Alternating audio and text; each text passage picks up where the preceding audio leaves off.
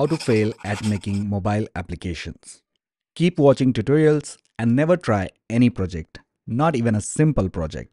That's the easiest way to fail.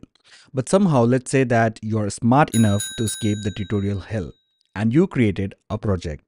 First tip I would give is don't structure your project. Keeping a structured folder and files make it easier to navigate through code, identify relationships, and it's a cleaner way of doing things. So try your best not to do that and put all the files in the same directory. Who cares? Keep multiple classes in the same file, and you have to make sure that no one understands what you have written. Your code, your way. Perfect. Now we're talking. So let's say that if you manage to create an app, make sure that your user experience is very difficult. Let the UX designer keep saying that quick action button should be in the bottom or with floating action button. But what you have to do, you have to put it on the upper right corner. Difficult to reach on mobile devices, or better, I would say, put it inside a context menu. Love it. Important thing comes with a great effort.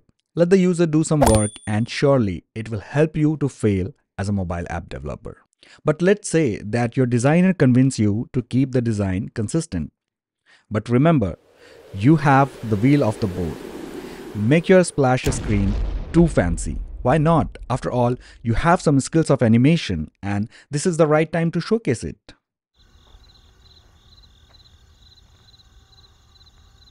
If animation is not enough, put some videos.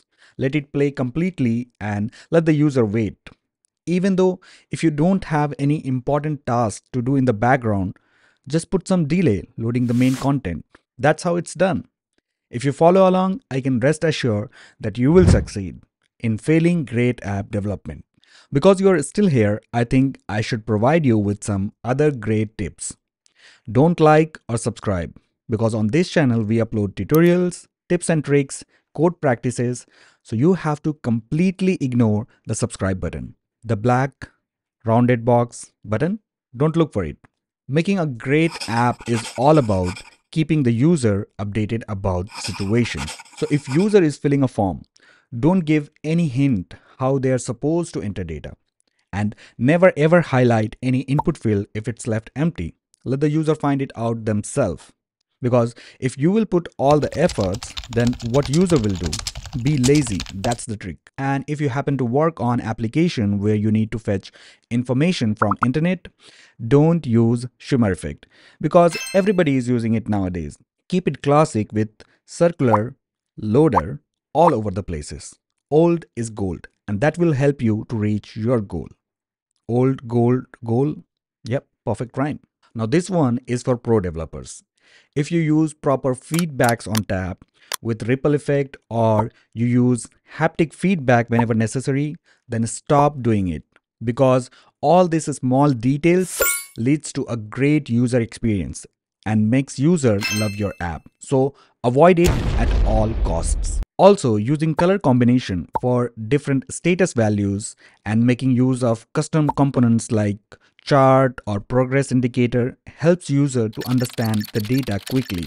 So what you have to do? You have to use text everywhere. Let the user read it. If it's a time-taking process, it's their problem. You did your job throwing text data on them. So the user is dumb. Just move on. And I'm quite sure that you also have some great tips how to fail as a mobile app developer. Feel free to mention in the comments below and make sure to stay away from like and subscribe button. I hope this video will help you to succeed in failing. Bye.